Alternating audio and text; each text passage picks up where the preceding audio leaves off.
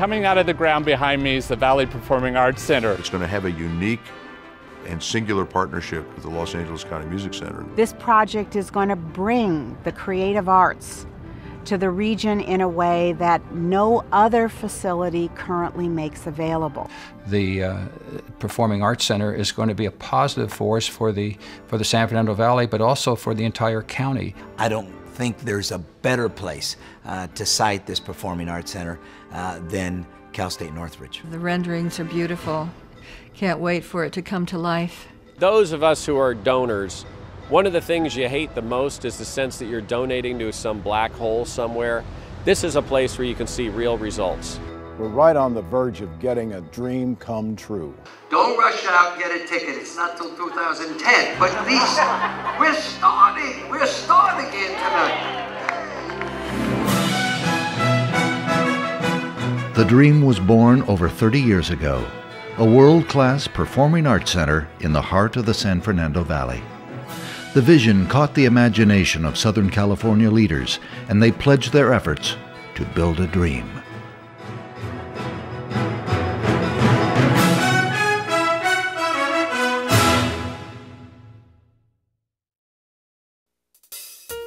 In 2010, the dream will be realized when the doors to the first Performing Arts Center in the San Fernando Valley open for the very first time.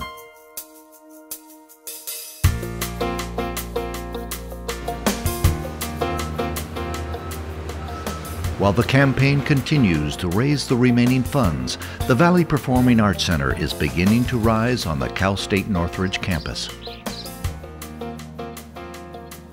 The university has taken the leadership. We're spearheading the efforts. We've garnered the state support. We want and need the community of Los Angeles to step forward and to help make this a reality. Part of the money is being put up by the taxpayers, but a good part of the money is being put up by private sources, by people that want to donate, that want to see culture in the valley. Public-private partnerships are the key, they're the future, and getting behind this public-private partnership will have the effect of affecting generations to come. While its population of almost 2 million would make it the 5th largest city in the nation, the Valley is significantly underserved in the variety and quality of cultural opportunities it offers. This is the most diverse city anywhere in the United States of America, maybe anywhere in the world. Arts and culture can connect us. I think the Valley Performing Arts Center is going to change the whole tenor, the whole feeling of the San Fernando Valley. It's going to serve so many people in so many wonderful ways. I think the most important thing that we're going to bring to the community is the availability of world-class performing artists on this campus in the Valley. I think for a community to have a world-class performing arts center creates a greater sense of identity around that place, which makes people feel good about living there and feel good about getting more deeply involved in the community. So I think it's positive all the way around. We think the San Fernando Valley will be the home of one of the leading performing arts centers in the United States. The facility itself features a dramatic and elegant signature design by the Minneapolis-based architectural firm of Hamill, Green & Abramson, and promises to be one of the most architecturally significant buildings in the Valley region. What we're standing in right now just looks like the guts of the building. In fact, it's basically the guts of the back of house of this building. But what will rise out of the ground in the concert hall area will be this amazing 1,700-seat opera house-style facility that's wrapped with a very, very beautiful glass curtain wall on both the north and the west sides. As you look at the building, there will be a transparency to the building, which I think will be really, really exciting and will totally change the landscape, not only of this site, but the entire San Fernando Valley.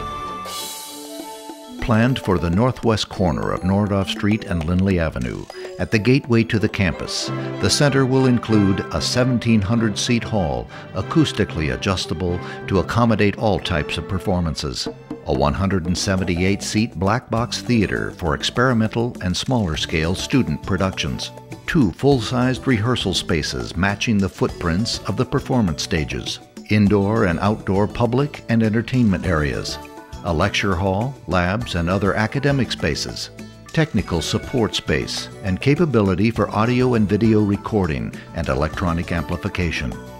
Full studio and administrative space for the award-winning campus radio station KCSN FM.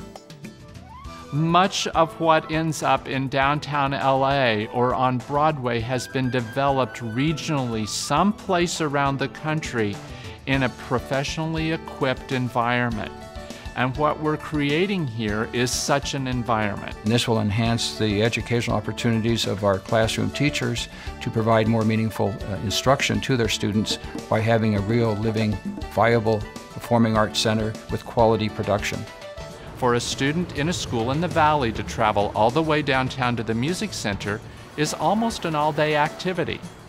And to have this facility so close to 250,000 youngsters in K-12 offers us a very, very exciting opportunity. I look forward to the day when I would get the opportunity to grace the stage of the Valley Performing Arts Center on the campus that I received both my bachelor's and my master's degree from.